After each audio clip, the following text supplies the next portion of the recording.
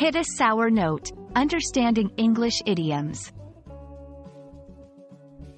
Hello everyone. In today's video, we're going to explore the meaning and usage of a common English phrase, hit a sour note. This idiom is often used in conversation, and understanding it can really enhance your English language skills. So, let's dive in and discover what it means to hit a sour note. The phrase, hit a sour note, originates from music, where hitting a sour or wrong note can disrupt a melody. In everyday English, this idiom is used to describe a situation where something is said or done that is inappropriate or displeasing, causing discomfort or awkwardness in a social context.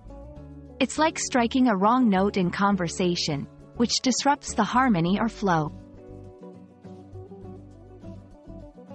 Let's see some examples to understand how this phrase is used. 1. John's joke about politics hit a sour note during dinner, making everyone uncomfortable. 2. The CEO's comments about layoffs hit a sour note with the employees, creating an air of tension. In these sentences, the phrase is used to convey actions that created a negative or awkward atmosphere.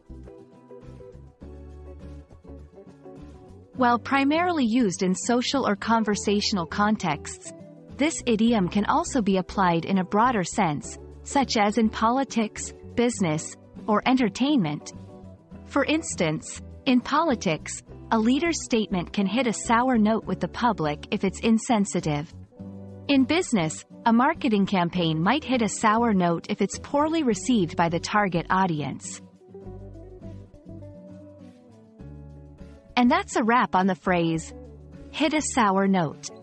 Remember, idioms like this add color and depth to your English. We hope this video has been helpful in understanding this particular phrase. Keep practicing, and don't hesitate to use hit a sour note in your conversations. Until next time, keep learning and stay curious.